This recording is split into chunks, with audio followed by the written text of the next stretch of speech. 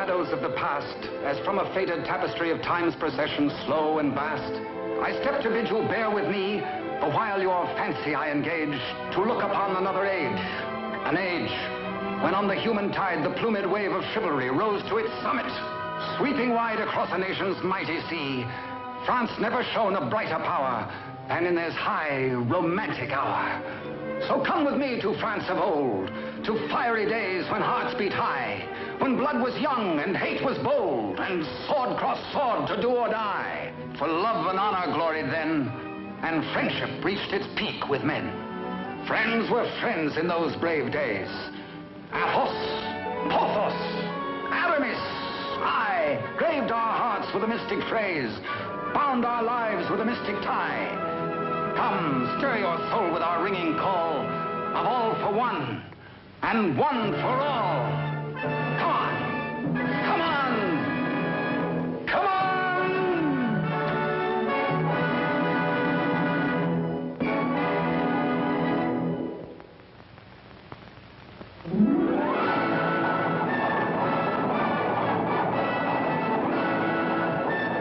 It is Paris on the 15th day of September in the year of our Lord 1638.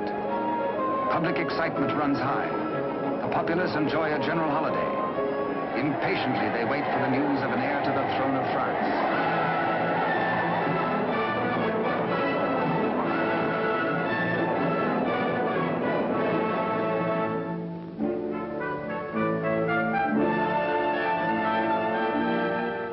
His Majesty Louis XIII, King of France.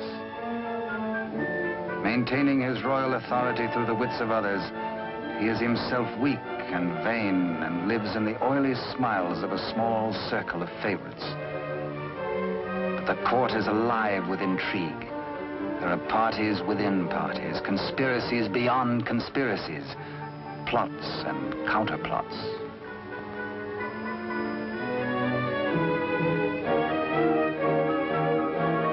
His Eminence, Monseigneur the Cardinal, Duc de Richelieu. He is the greatest statesman of the day and manipulates the strings which guide the king.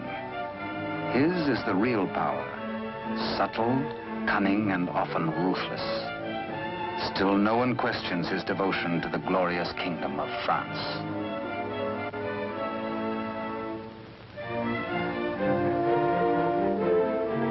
On this auspicious morning, the king pays a state visit to his queen.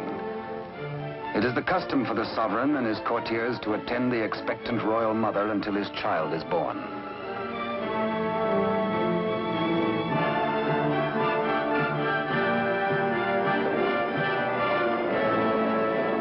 D'Artagnan, of the king's musketeers. Relieved of his duties at court for the day, he hurries to the home of his sweetheart, Constance Bonacieux. Constance is seamstress to the queen and is expected at the palace, so she cannot tarry long.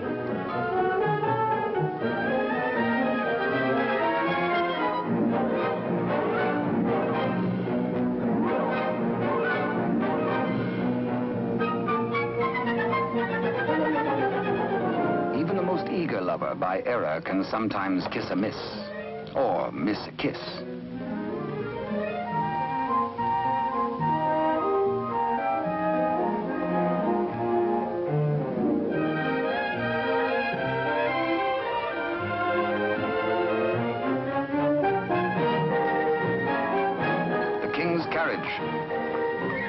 It arrives for Constance.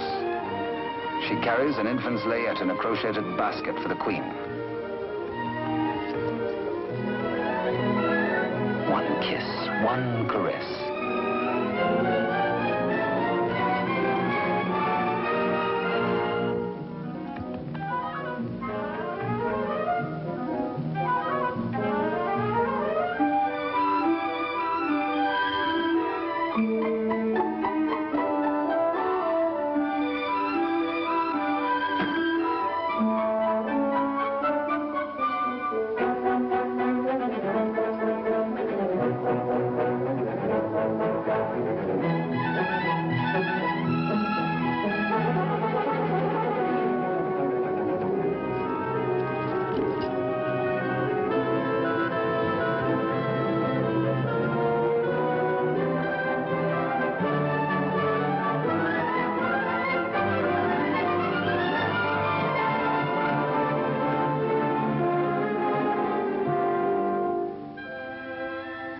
A kiss truly is a delicate plant requiring privacy to grow into a tender blossom, the dream of all lovers.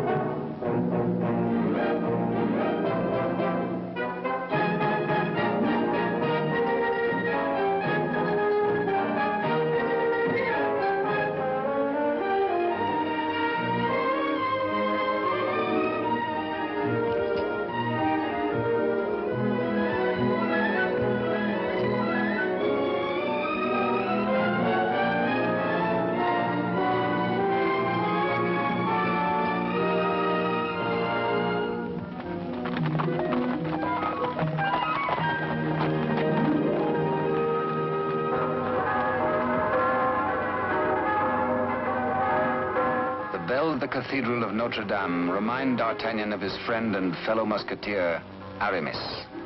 He might be in danger. Aramis had threatened to continue his flirtations with the pretty owner of a roving, provocative eye, who unfortunately is married to an officer in the Cardinal's guards. The guardsman naturally resents these attentions from this musketeer, but is restrained. Has not the Cardinal forbidden these duels with the King's musketeers? Hola! Famous battle cry of the musketeers. Instant help comes from the most fearsome steel in the kingdom. Huge Porthos, brave, strong, a King's musketeer. And musketeer Athos, gentle Athos, yet a deadly swordsman is able to kill with his left hand as with the right.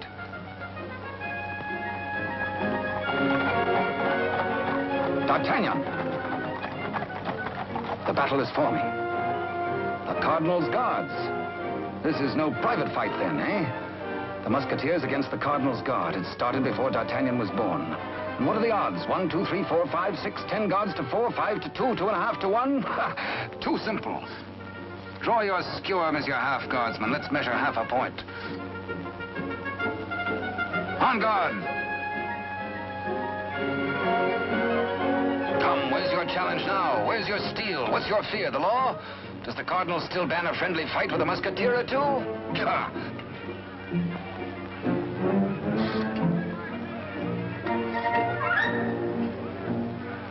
Porthos, as always, is thirsty. He has capacity. D'Artagnan, with his quicker eye, has a more bountiful drinking source.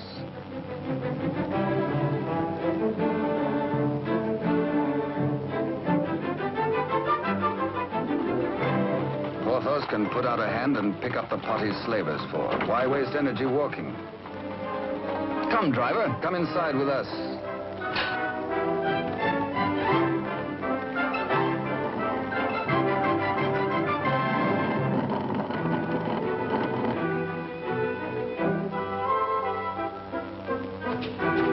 The old driver swears his wagon is damaged. His master will skin him. His horse is loose. He has a terrible wife. He has trouble.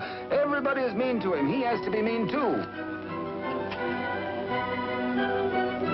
Ha-ha! Now, take your temper out on me, good friend. Now, feel better?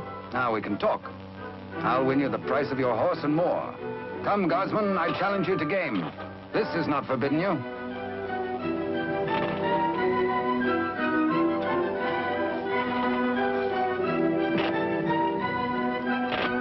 The dice are kind.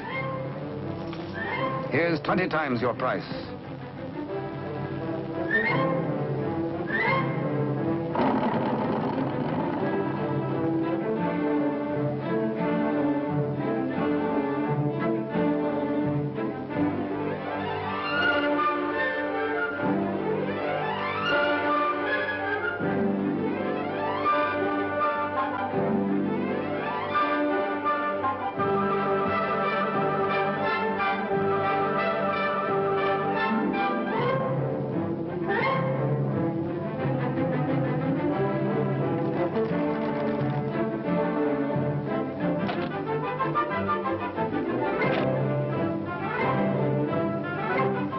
Riding high, D'Artagnan returns to the dice game.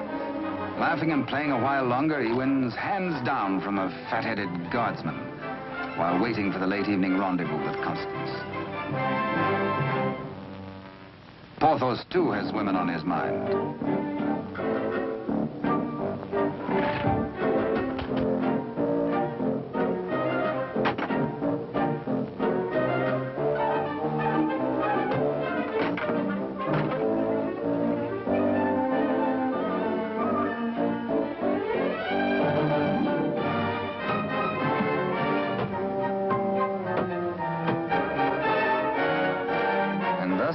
The only battle the Musketeers ever lost in fair fight. Of course, it has to be with the fair sex.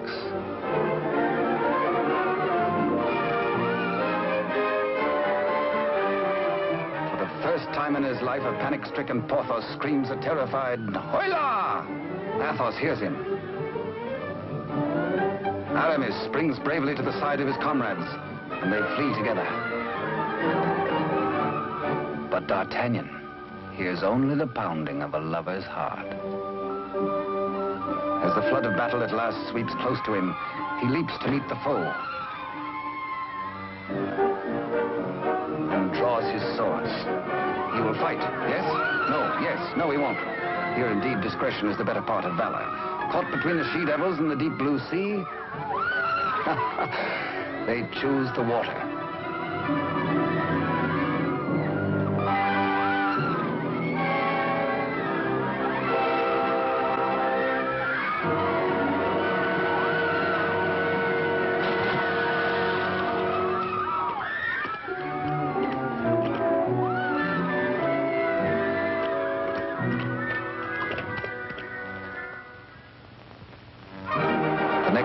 The city is in ferment.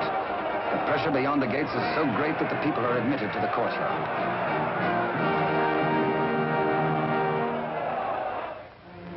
Adjoining the Queen's apartment, Constance prepares the layette.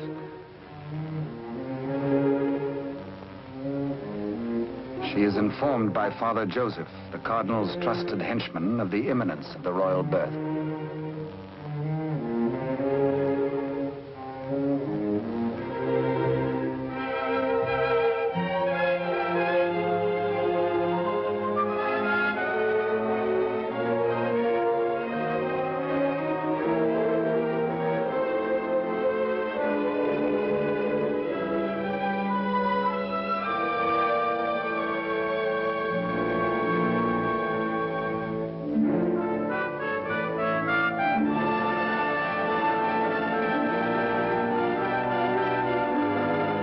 And so a prince is born to France, one day to become Louis XIV.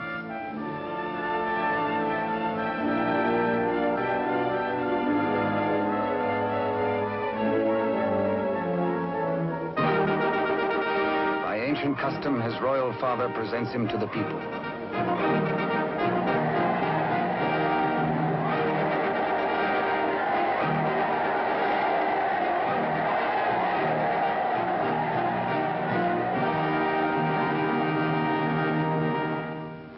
But in the Queen's bedroom, another cry is heard. One of those rare turns of destiny. And Constance is the first to warn the tired, dozing midwife.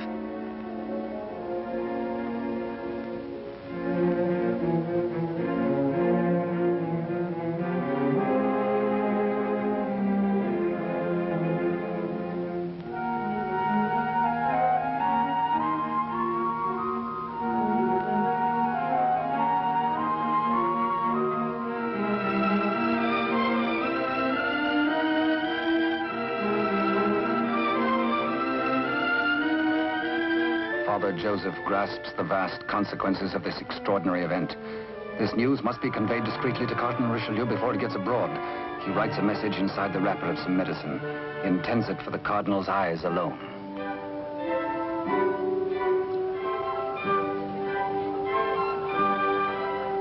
Your medicine, Your Eminence.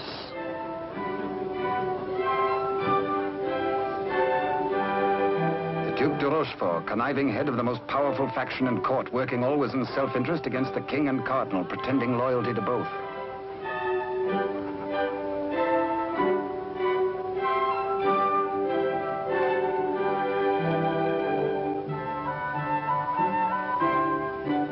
necessity for caution on the part of Father Joseph is indeed well-founded. De Rochefort, having many times seen messages thus taken to His Eminence, becomes inquisitive. He resolves by a simple trick to learn the secret passed to the Cardinal. A substitution of scraps of paper.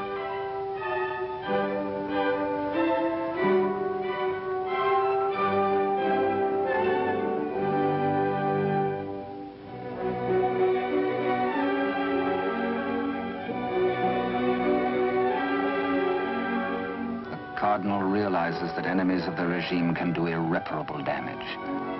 2 heirs to the throne.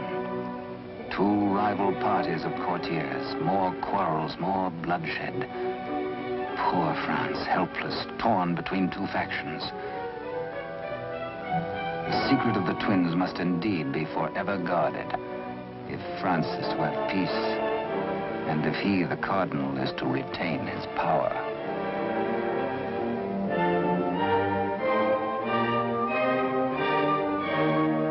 Pretender, this. A true prince. De Rochefort sees an opportunity. Father Joseph is instructed to prepare for a long voyage.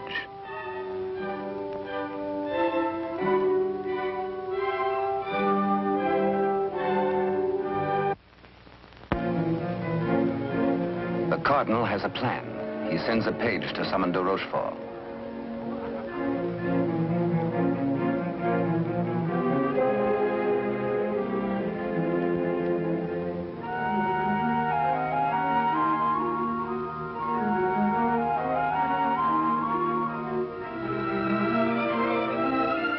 Aware that Constance shares possession of a great secret, one so sacred it might well spell the future of France, the Cardinal charges her to keep her lips sealed.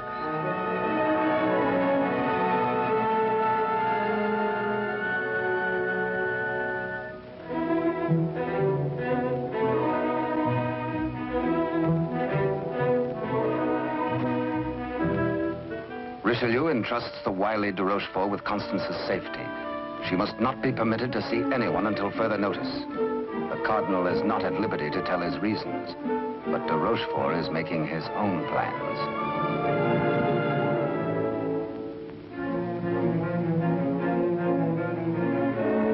In accordance with the Cardinal's command, Father Joseph, accompanied by the midwife, secretly takes the twin away to the Spanish border.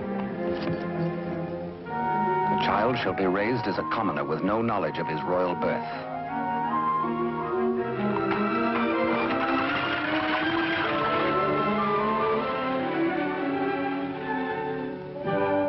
Meanwhile, in the great ballroom, the king holds a reception in honor of his firstborn.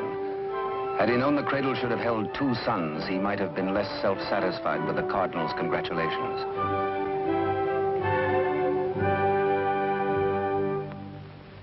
To the notorious Milady de Winter, de Rochefort comes to reveal this chance of fate. The future of France may be in their hands.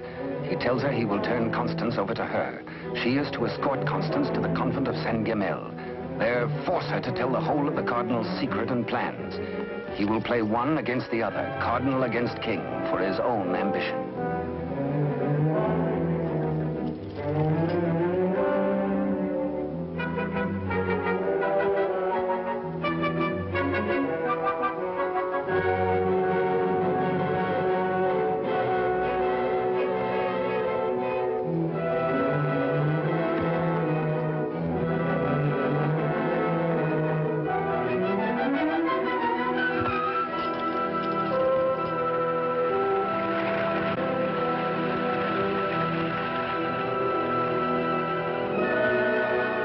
Constance to be... One of the chair carriers runs with the news to the musketeers' barracks.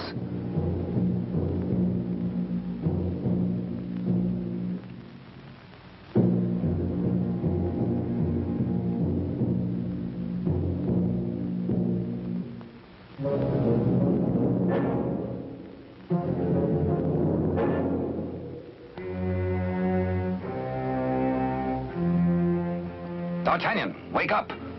Constance taken by force, by de Rochefort.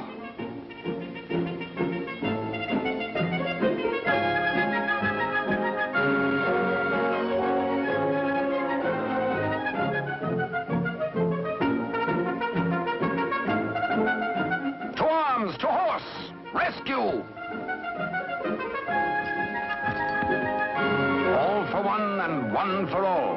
And hang the tack.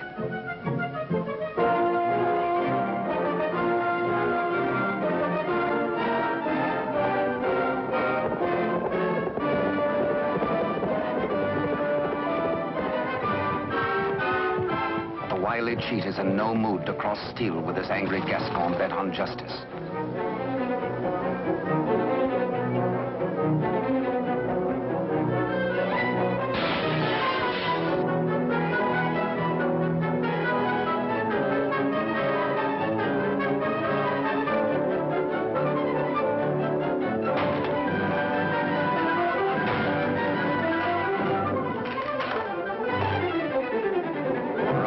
Thugs are powerless to help.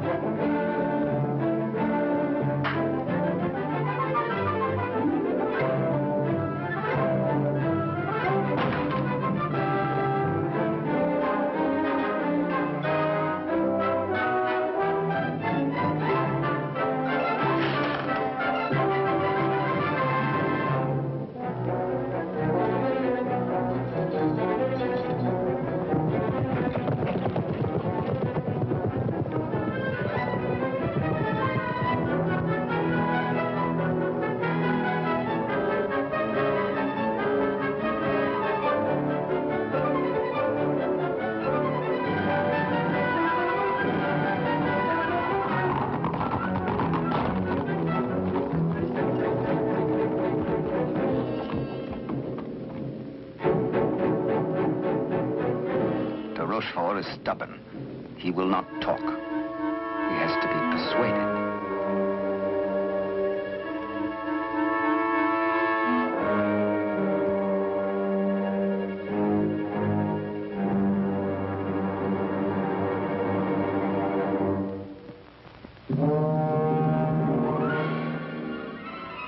Probe goes on. Where is she? Where is Constance? Talk or fall 200 feet to the bottom of the well. Talk or die.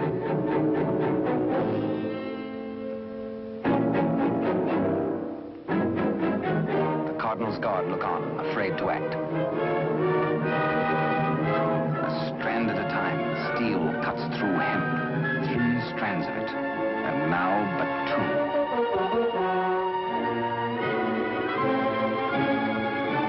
Now 1. Ah, de Rochefort breaks.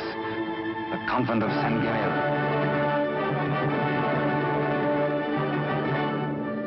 To the rescue!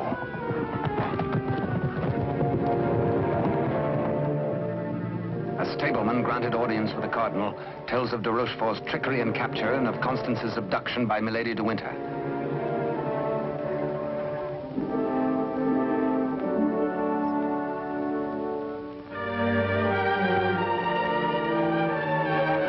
Richelieu and his escort reached the well to confront the Duke.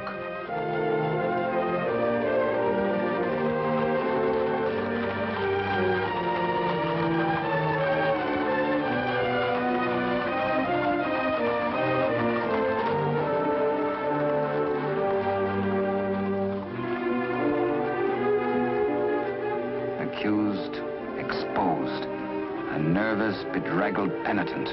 He confesses that he has indeed played traitor. His Eminence breaks de Rochefort, stripping him of his authority and titles, banished from both court and country forever.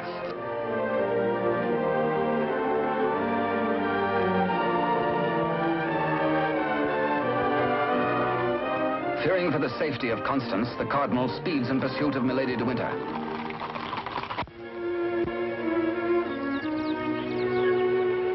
Before dawn the next morning, the convent of Saint-Guerre.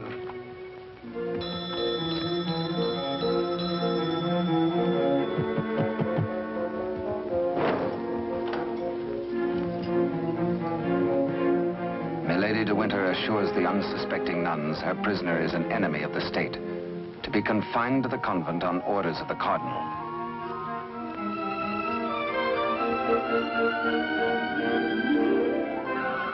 The banished de Rochefort, smarting under his humiliations, lingers in Paris. All is not lost. He uses the last of his wealth in a desperate gamble and buys the services of ruffians.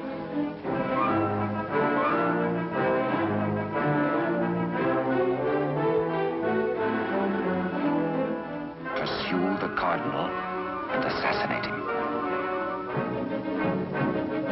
Next, find D'Artagnan and his 3 musketeer friends and put them to the sword.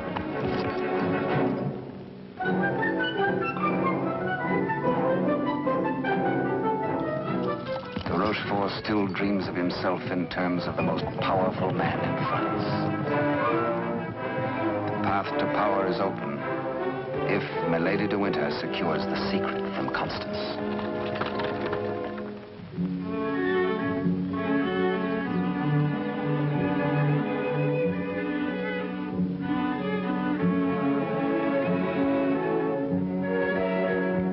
With sweet words and honeyed entreaties, the unscrupulous Milady de Winter seeks to cajole Constance into telling all she knows.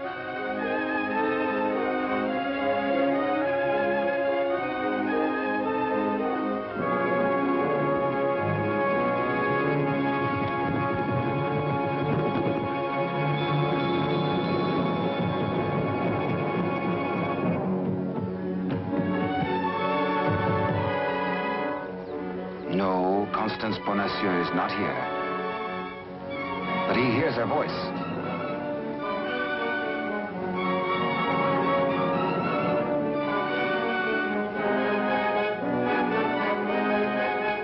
Hola! One for all and all for one.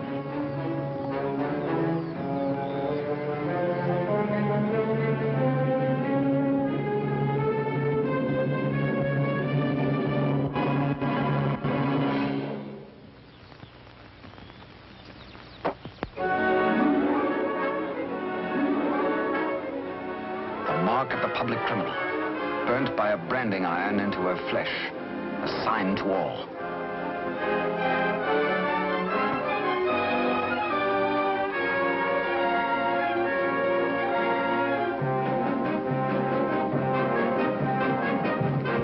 Exposed to Constance as a criminal, Milady de Winter is desperate. If caught thus in a second act of crime by the laws of France, Milady must face public execution.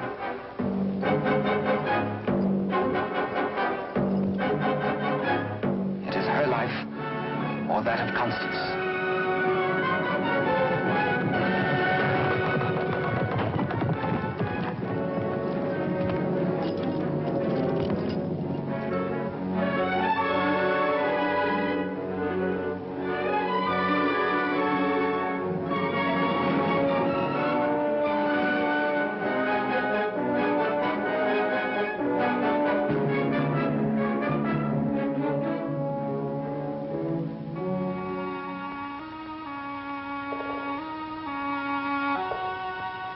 D'Artagnan hears Constance whisper that she loves him above all men.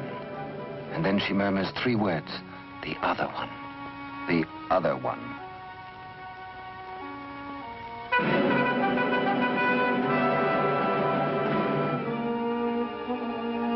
D'Artagnan strains to hear the faint pulse of her words, but Constance dies. The Musketeers take Milady de Winter to her punishment.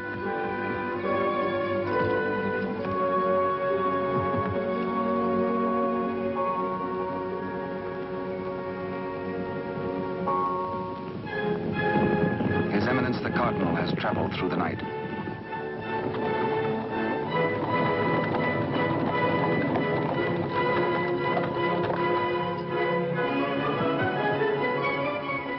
He hears the dreadful news from the Mother Superior. Constance is dead.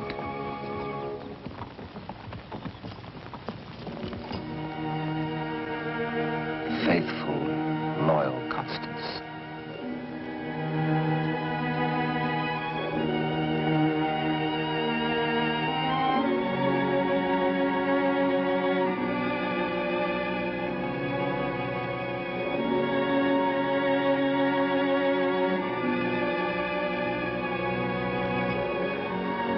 Arrest the murderess, Milady de Winter, and all in concert with her.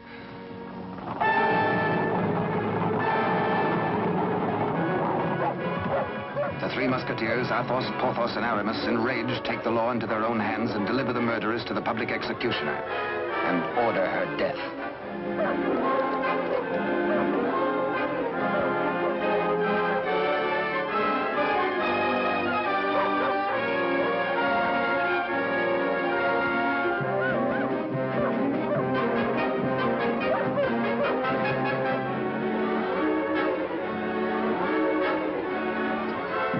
Rochefort's cutthroats close in on the Cardinal's troop.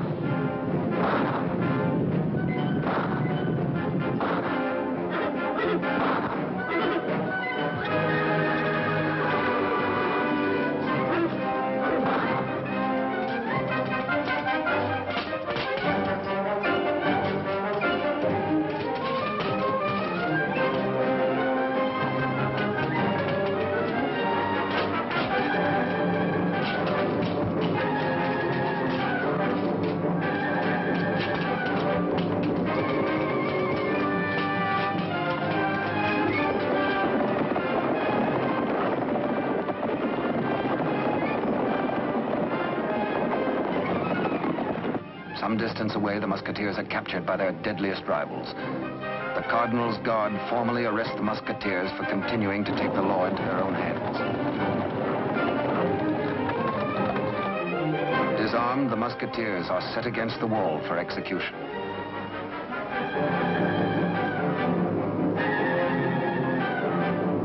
Your guards would take the lives of my friends.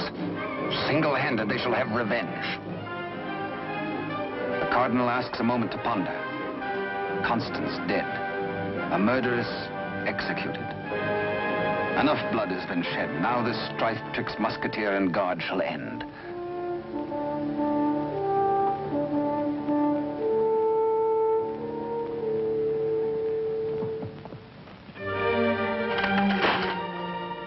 D'Artagnan's plea saves his friends, but there's to be a harsh penalty. Richelieu's plan concerns the state, and these continuing disputes between his guard and the king's musketeers. The four musketeers must separate, never to come together again on pain of death. His judgment, oh, a sorry day. The musketeers are banished, each to his own province, never to visit Paris again, nor set foot beyond the bounds of his own fields.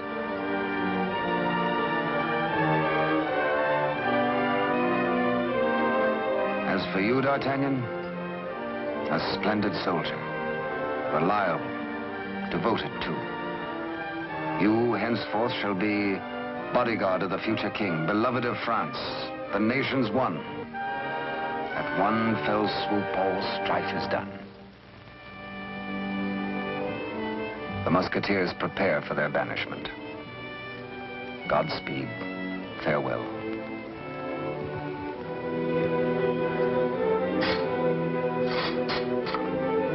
Eternal friendship, it shall not pall. All for one, and one for all.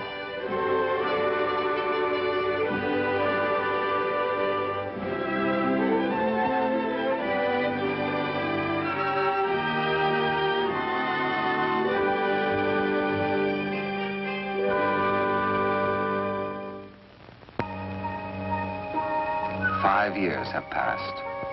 France is at peace. The infant prince grows to boyhood. Cardinal Richelieu, driven hard by the responsibilities of high office, lives in semi-retirement. And a royal father educates his son in courtly etiquette.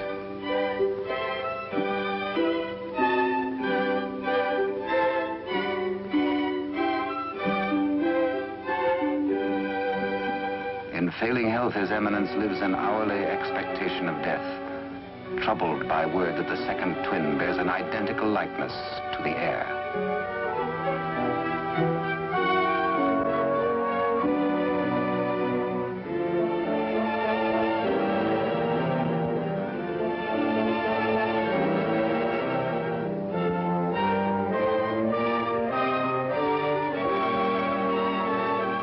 Dangers inherent are obvious and weigh heavily on the Cardinal's mind.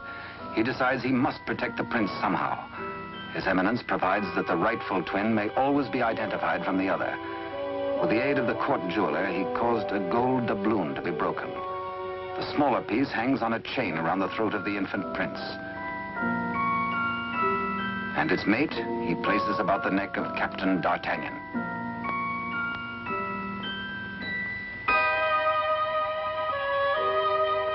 And so, by joining the pieces, the true heir to the throne of France and the prince's first guardian are known to one another for all time. He starts to say, I hold a secret, but the chill hand is upon him.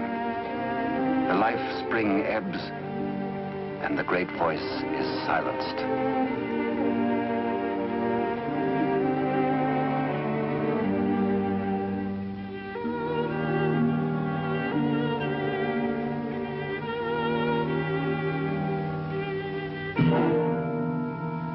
A great statesman passes into history. The church loses a noble servant, and the ship of state is without its pilot. What was this secret that Richelieu and Constance shared? The other one.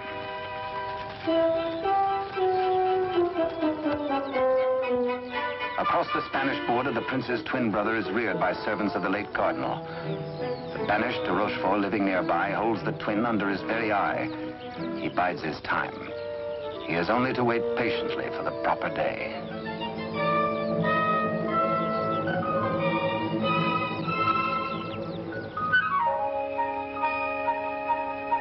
Upon the death of Louis XIII, the heir to the throne, or the Dauphin as he was called, became France's King Louis XIV. Both he and his twin had grown to manhood. The brothers are alike as two peas in a pod.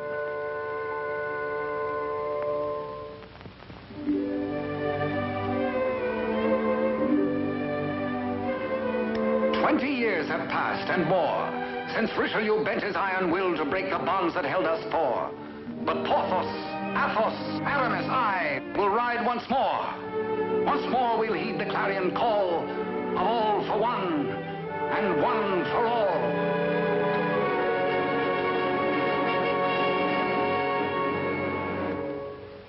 During the years, de Rochefort's connivings have brought the exiled twin under his control. Secretly, they have returned to Paris.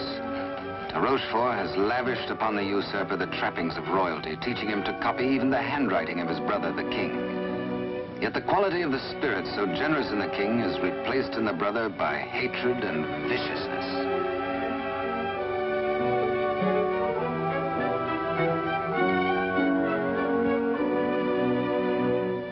The king's valet, a de Rochefort spy, brings long-awaited news. Within the week, an older D'Artagnan, after a lifetime of loyal service, will retire and leave the court. The young king will be without a bodyguard. Every detail of their plan has gone over. The map, the sentries to overpower, the secret approach to the royal apartment, the signals.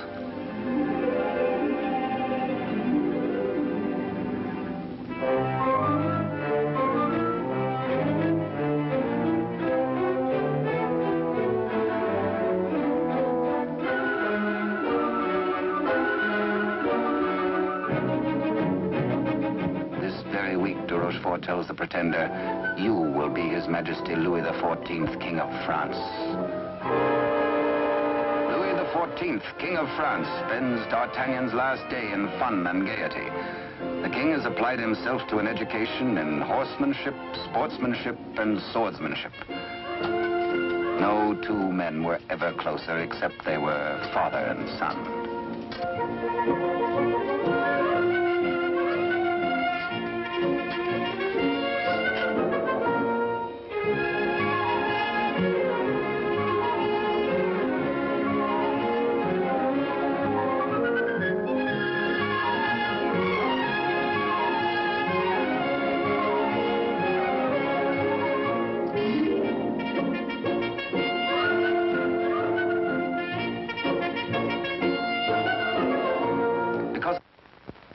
Early, D'Artagnan enters the royal bedchamber to bid the king goodbye.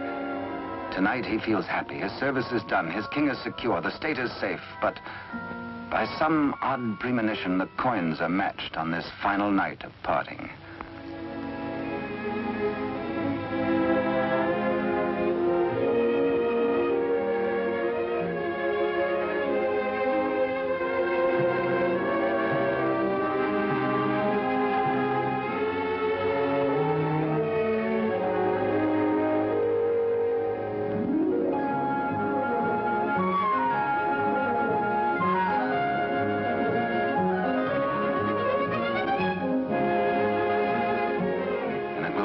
happy memories of a delightful evening with the king, Captain D'Artagnan arrives outside his lodging and is amazed to find himself beset by ruffians. Angrily, the Gascon plans his battle. First, he deals with the dagger man decoy, sticks him with his own blade, throws the man's cape to the edge of an open sewer, places his own cape over the decoy's body and fires his own pistol. Aye, up. On to the balcony.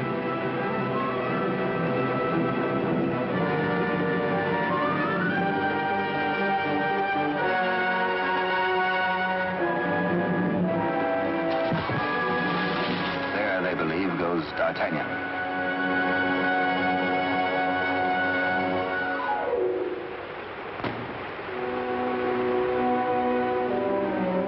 Thoughtful D'Artagnan returns to his lodging. For a peaceful man to be waylaid on a city street is something new. He had spent the evening with his king. He reflects, has the palace discipline been slackening too? Sentries were not where they should have been. His soldierly heart is disturbed for the safety of his king.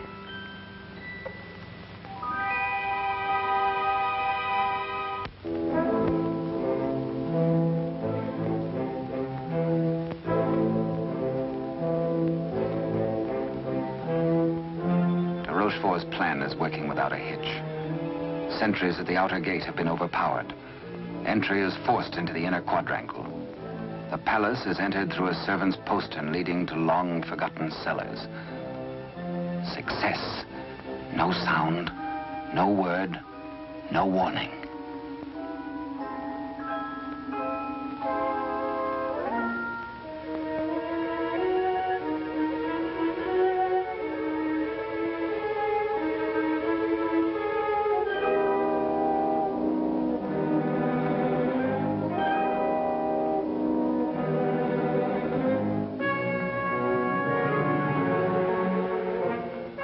Pretender waits impatiently below for the deed which will make him king.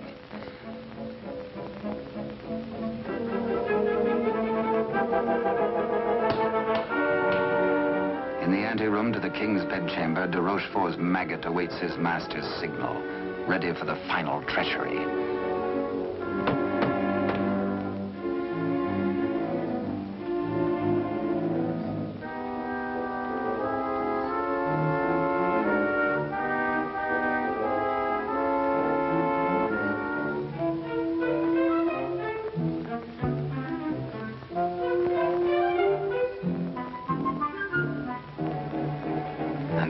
After 11 o'clock on this fateful night, in one tragic moment, France loses her rightful king.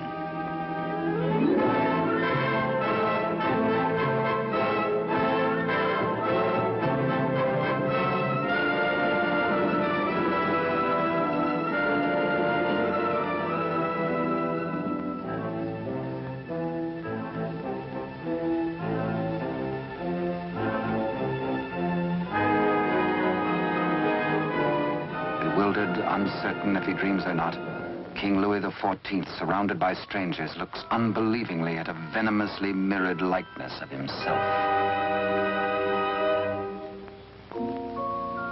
The usurper watches his royal brother with a lifetime of hate. De Rochefort's plans have been cleverly checked and double-checked. He means to hold the true king a prisoner as a threat over the head of the usurper should he rebel against his commands.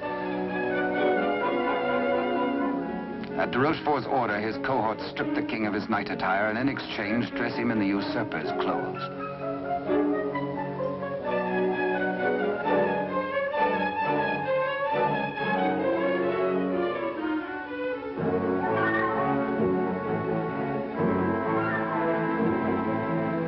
Into the palace cellars, a messenger reports breathlessly.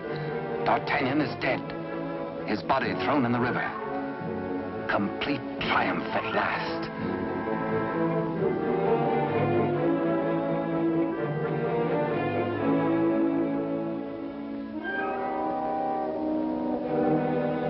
An iron mask, an invention of the devil. An iron mask, a prison within a prison, is placed over the head of the rightful King Louis XIV and locked at the neck, his countenance concealed from all men.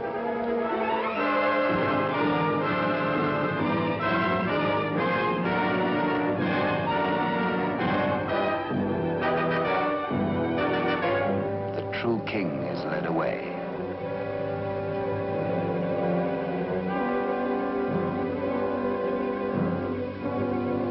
In the quiet of the royal apartments, the true king's bed is occupied by the usurper.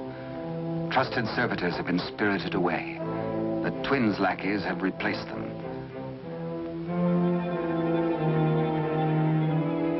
De Rochefort's plan is complete. Poor France. Ruled by a youth driven near to lunacy by a solitary childhood, by de Rochefort's lies, by his own poisoned dreams. Truly a madman.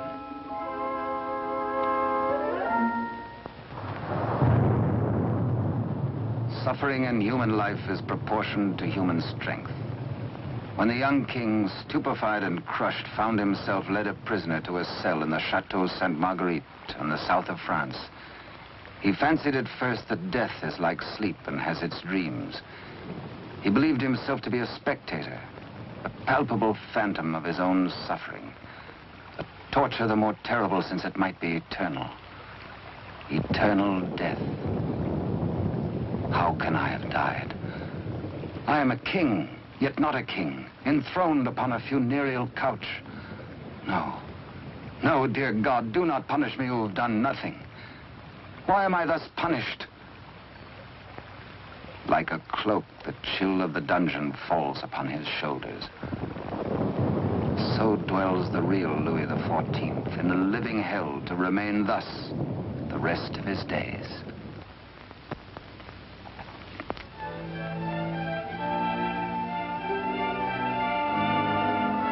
The Queen Mother, always restricted, prevented from seeing her son, determines finally to pay him a visit.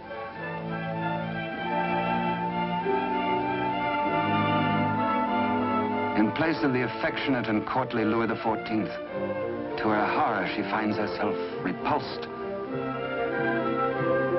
Doubts, again doubts. What strange malady besets my son? She thinks again of the other one. De Rochefort hurries to the king's apartment, fearful that a mother's heart has sensed the truth. In pretense of humility, he asks the Queen Mother to leave. Affairs of state.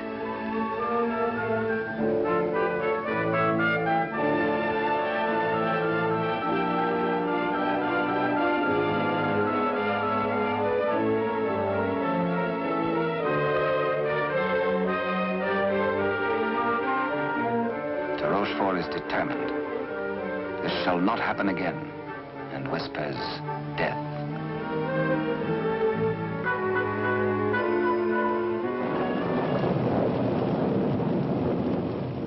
Day by day, night upon night, the prisoner prays for some way to get word to D'Artagnan. A heaven-sent fisherman hoves to.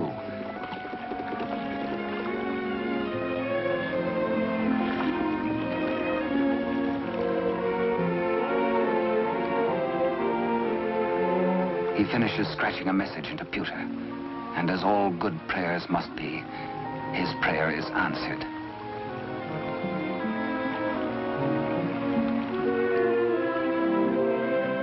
Militant mackerel are running, and then a catch, apparently from heaven.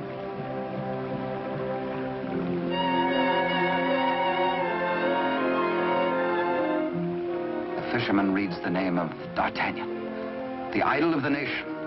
A written word, a beloved name, an urgent message. He, a patriot, needs no urging.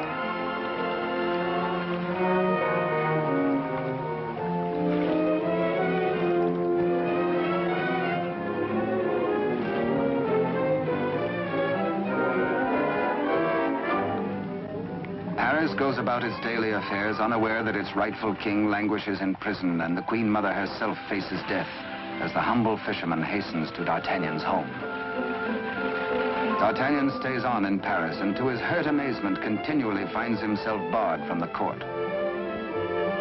Day by day, week by week, audience with the king has been refused him.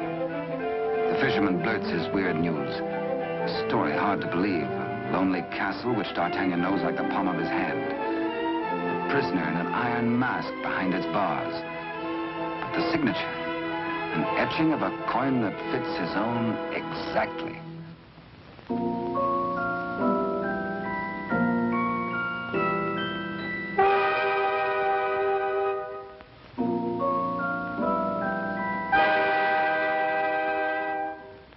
Come, friend, eat and drink. There is business at last for me at the palace.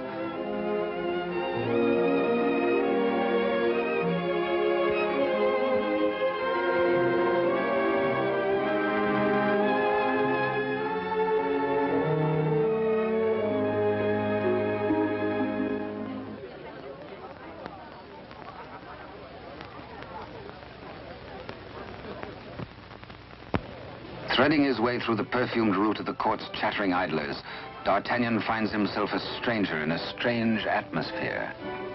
And there is reason, he thinks, for this curious tension. To Rochefort and the king. This cannot be the boy I helped nurture into manhood. This is not the face of my king. Those are not his hands that risked neither parried steel nor engaged a point. What's been happening at court? De Rochefort's back in favor, a disgraced exile once more sporting about the throne room in the king's presence. D'Artagnan is amazed and shocked. But a further shock is in store. A chain and coin is passed to de Rochefort. If he can believe his eyes, in all the years he served the king, they never left his royal person. He overhears a snatch of conversation. The other one. And suddenly he hears the dying voice of Constance. The other one. The other one.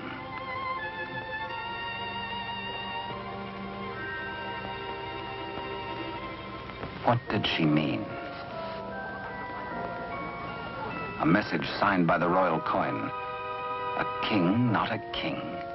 And a court alive with known traitors. D'Artagnan smells a rat. But a rat has seen him and gives warning. The palace guards are alerted, and all exits barred.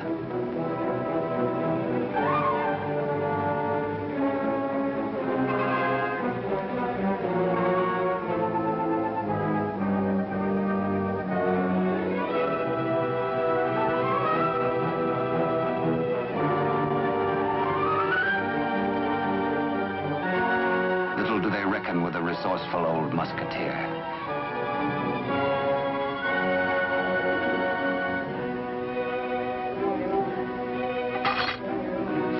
D'Artagnan orders a king's loyal troop to be hurried to meet him at the Chateau Sainte Marguerite. Couriers are to be dispatched to his old friends, the three musketeers, Athos, Porthos, and Aramis. To arms, musketeers! Your king has need of you. One for all. And all for one. The jig is up. D'Artagnan lives and knows. There's pewter plate. Perhaps even now he has reached the prison gate.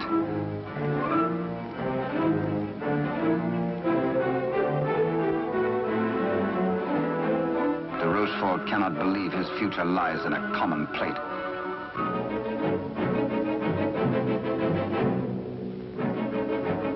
Quickly, he resolves to end all doubts. He decides to ride at the head of his troops to prevent any attempt to free the king.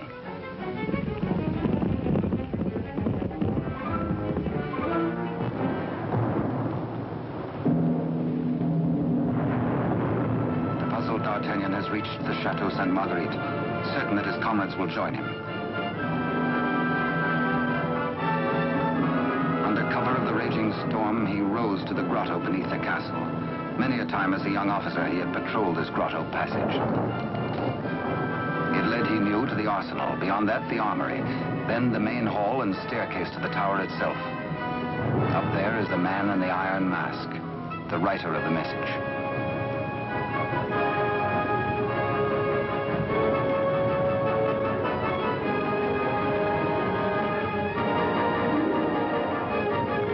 Astonishment, D'Artagnan finds the entrance to the arsenal is newly walled.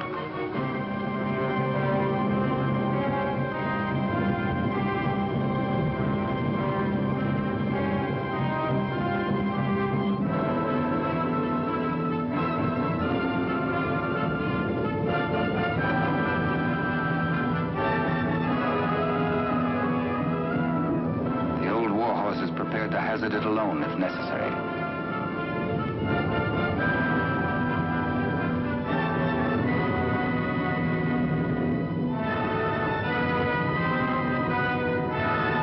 The fisherman returns to the opposite bank to await the arrival of help.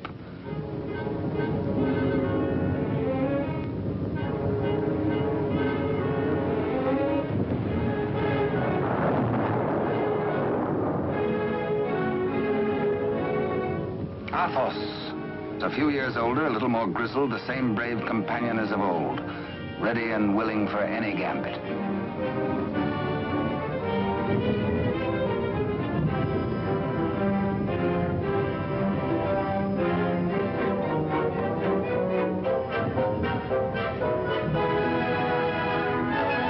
And now Aramis.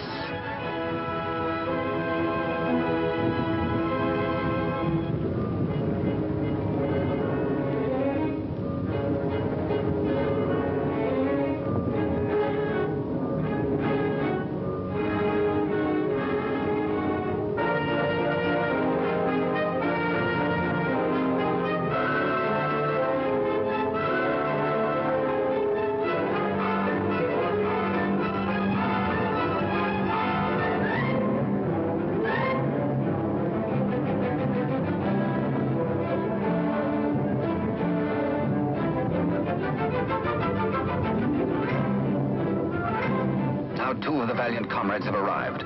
No time to wait for old Porthos, no time for explanations. There's a job to be done. Forward!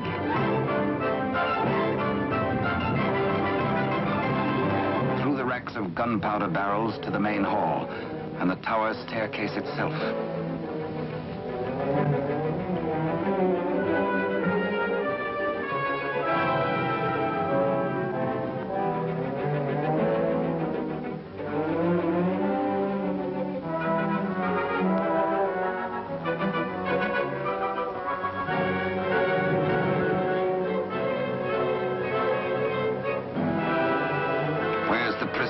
Before your gullet tastes this edge, you bloated villain.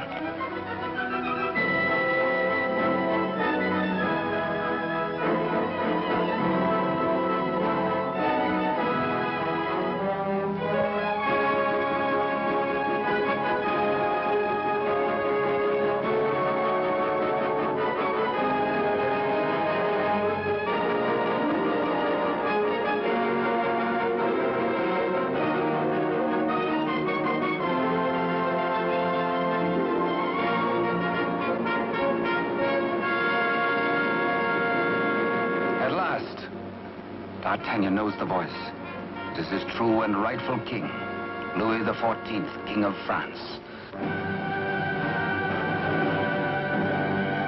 The castle guards.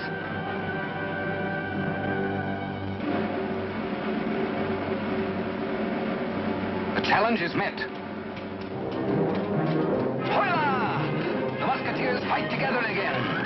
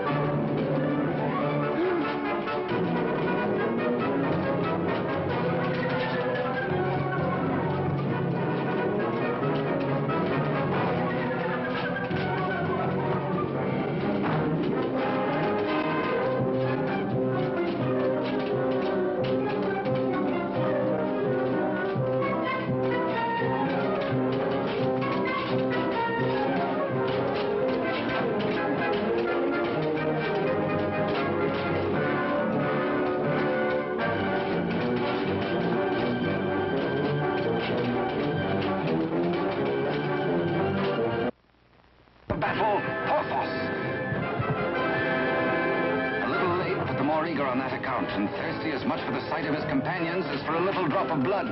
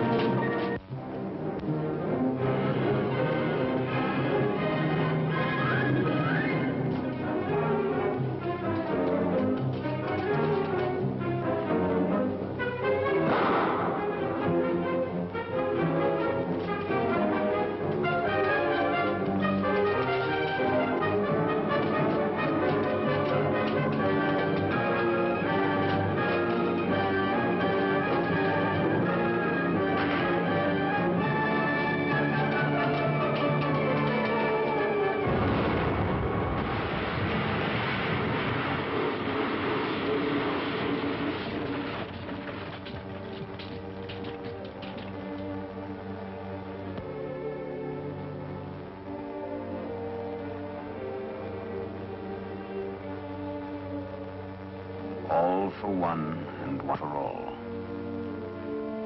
Be certain, cherished friends, that I shall wait for you. What good times we had together, eh?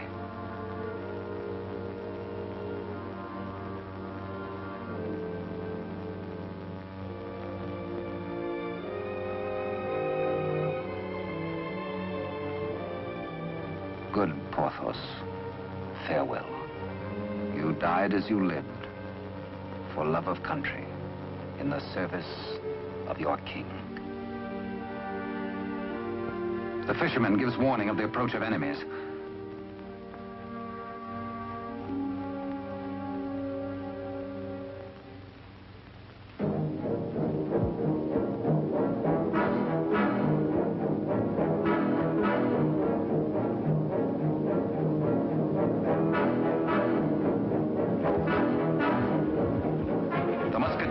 The king and gallop off to Paris.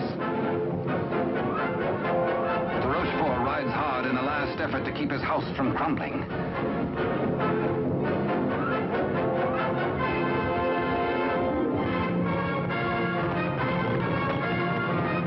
The odds are 10 to 1.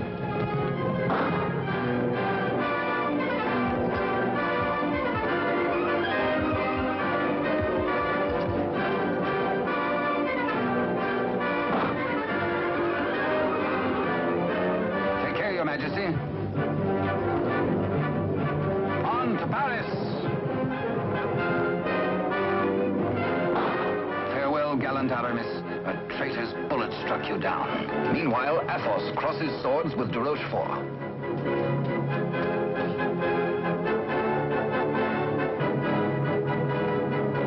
But at the highest price of all, Athos joins his comrades.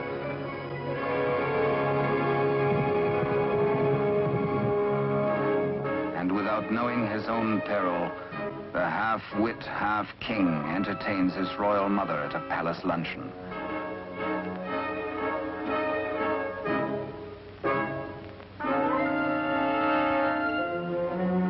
Cunningly, he says, a private matter.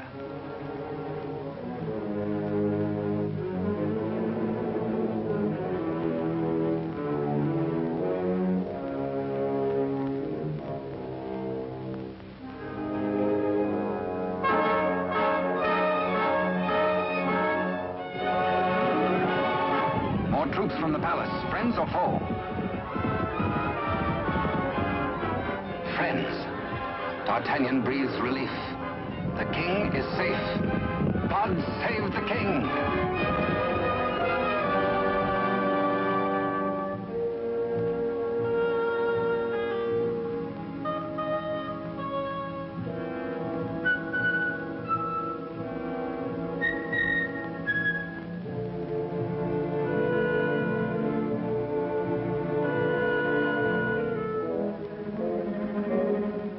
Queen Mother suspects this attempt on her life.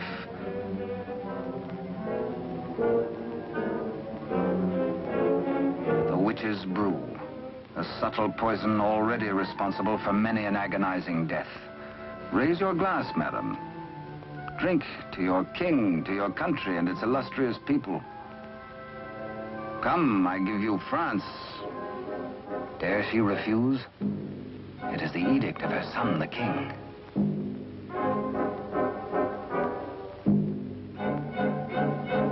The toast, but a warning cry.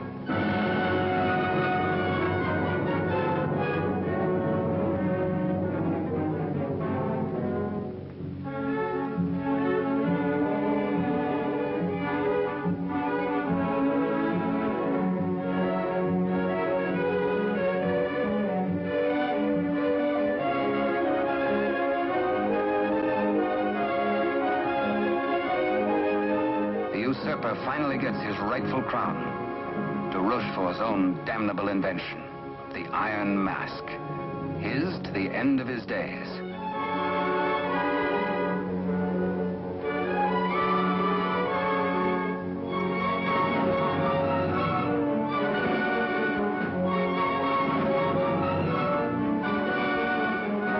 As D'Artagnan pours away the poisoned wine, the usurper takes swift, bitter revenge.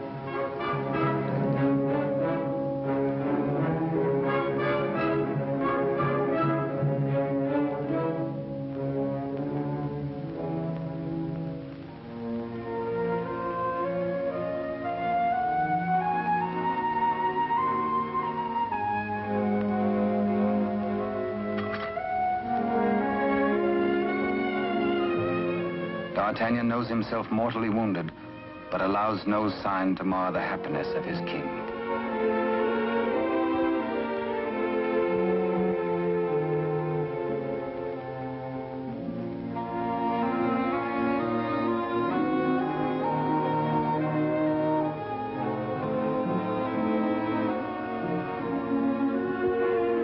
Blood, the weapon of the murderer, with crimson evidence on the blade.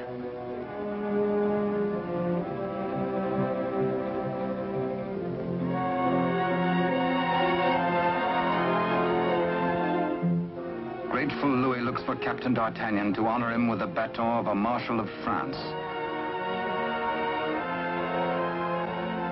But where is the Musketeer?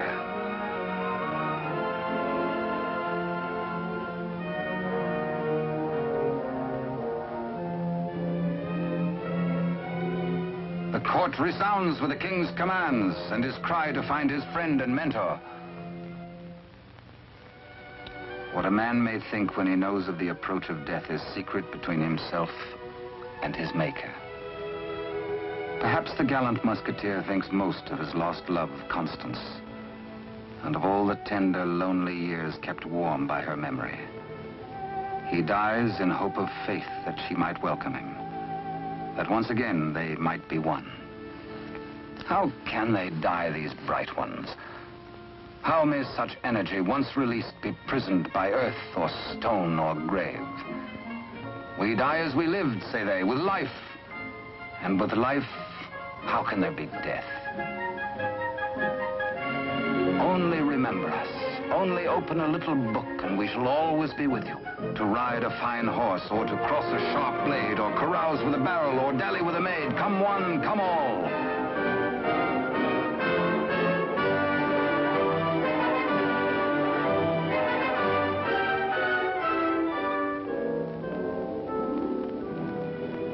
And so passed a brave and glorious man, in honor.